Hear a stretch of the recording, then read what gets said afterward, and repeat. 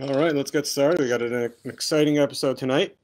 Tonight we're tasting the Bourbonrabbi release of the Hartfield wheated blend. This is it's 100 proof. This is just a sample bottle. This is all I was able to get for tonight. The bottles are going to ship soon, and anyone that has ordered one should get it soon. And if you haven't gotten one yet, you can go to bourbonrabbi.com and order those now. So tonight we're going to talk a little bit about Rosh Hashanah. Rosh Hashanah is the Jewish New Year. It starts tomorrow evening. It's celebrated around the world by Jewish people, marking the New Year. It's the day we recommit to God and reaccept God as our King. So there's many ways that the holiday is celebrated, and the symbolism behind these things is very, very meaningful. One of the more commonly known things that we do is blow the shofar on Rosh Hashanah. The shofar is a horn, usually a ram's horn, that is blown in synagogues in a series of sounds. It could be other types of horns as well. The Sephardic community uses a really, really big one, with 2 or 3 revolutions rounds in it from a African kudo. There are many different types of horns, but primarily the ram's horn is used.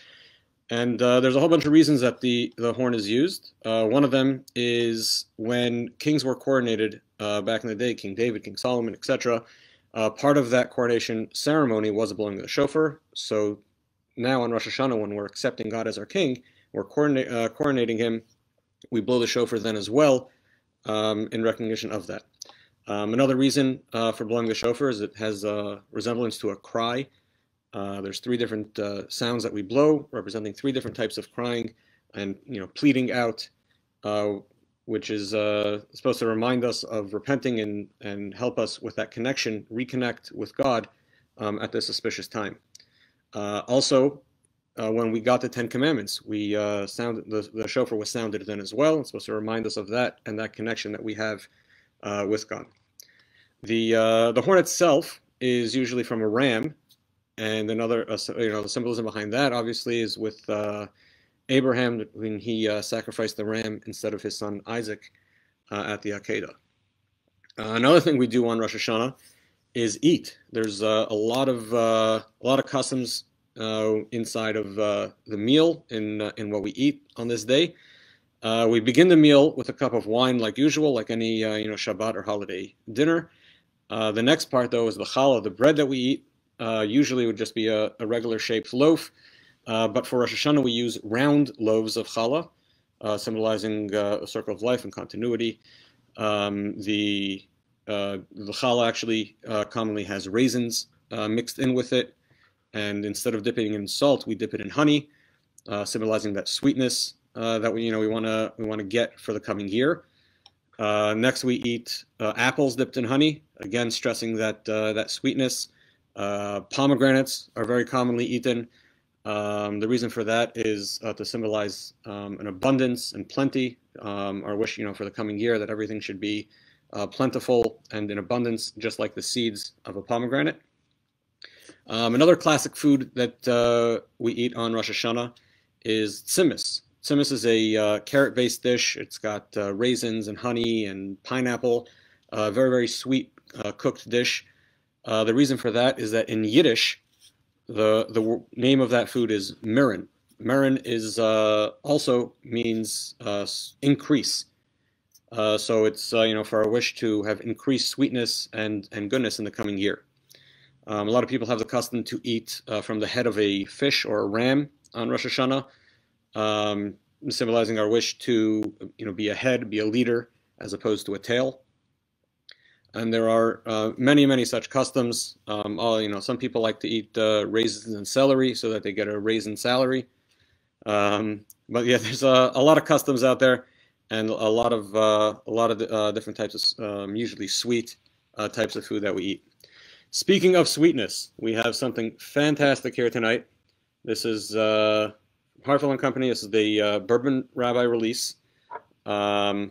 So I was visiting their distillery out in Paris, Kentucky. I believe it's the only distillery in Bourbon County. Yes, in Kentucky there's a county called Bourbon. It's just west of Lexington. and I believe this is the only operating distillery at this time in Bourbon County.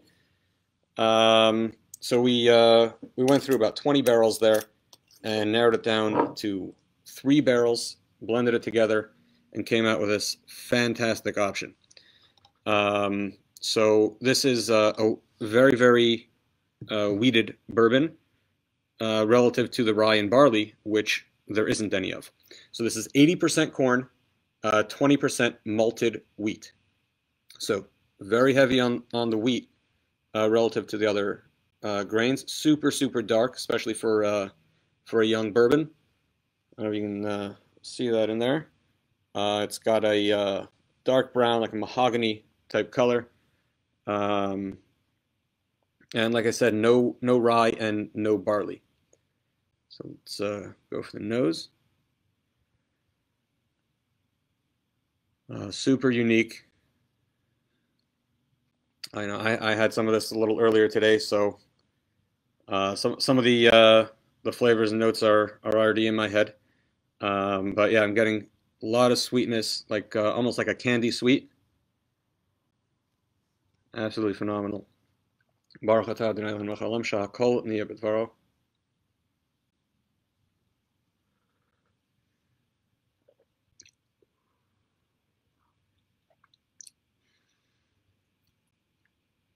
Absolutely. I mean, it's just so unique, so different than anything else I've tasted, really. Um, it's got almost like a coolness to it, as opposed to that fire that you usually expect in a bourbon. Um, Super sweet, almost like a mocha coffee type of taste.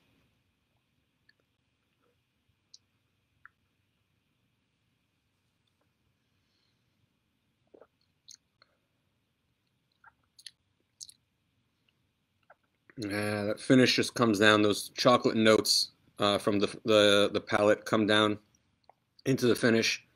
Then you start feeling that spice that really wasn't really there in the palate. It comes down just for a full, just a fantastic finish. Absolutely amazing. If you'd like to get one, again, bourbonrabbi.com. Shana Tova. May you all be inscribed in the book of life, and may we all have a happy, healthy, sweet new year. L'chaim.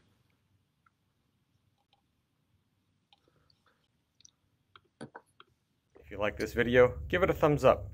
And don't forget to subscribe to the channel for all the latest videos. Thanks so much. L'chaim.